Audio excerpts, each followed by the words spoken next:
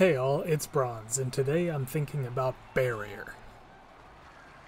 This video is going to be a little longer than some of my previous videos. I'm definitely not going to squeeze it into a minute, but I'll try to keep it short. Barrier is a way of healing past your maximum health, up to 150%, using certain skills and traits that layer it on top of your health pool instead of regenerating it. Barrier was added to the game with Path of Fire, the second expansion. It is my belief that Barrier has unbalanced the game to a ridiculous degree, contributing far more to power creep than possibly any other single thing added to the game over the years. It's not difficult to see why.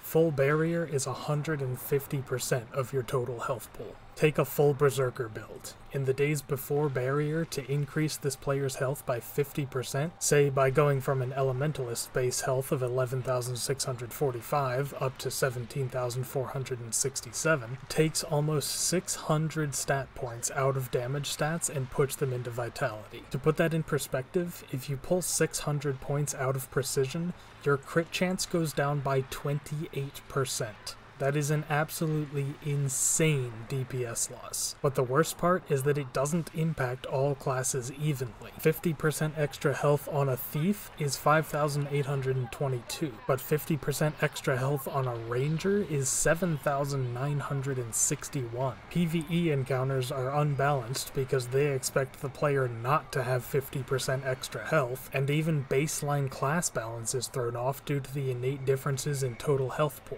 So, what can be done about it? If you see the total amount of skills in the game that give barrier, you'd think it's a pretty rare thing. Not many builds have any access to it at all, and those that do are almost always limited to a small amount of barrier applied to themselves. Heal Scourge, however, can pump out a ridiculous amount of barrier to a large party, and DPS Scourge still gives a decent amount even without having any healing power on their build. Incoming elite specs with the next expansion may change things, but for now, Scourge is the only party-wide barrier support available. Intra-class balance is absolutely destroyed by this. I have not ever found a group doing the boneskinner strike mission that doesn't require one heal Scourge, and I can't blame them.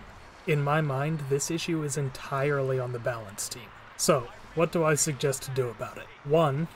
Cap barrier at 20% of total health or 3,000 health. 50% is absolutely ridiculous. A good heal Scourge trivializes the most challenging content in the game. 2. Remove AoE barrier from the game, or give it to more classes to balance it out. We've seen some of this coming with the new elite specs, but some of the older ones could use some love too. 3. Decrease overall barrier output, and to balance it, increase the effectiveness of healing power. This would not only stop DPS builds from having unintended support capability, but would also help all heal supports, not just those that give barrier. I fully expect a massive balance patch that will completely change the game sometime after End of Dragons, but these 3 things should be easy to implement without spending too much development time on them, and they would have a massive impact on game balance right away.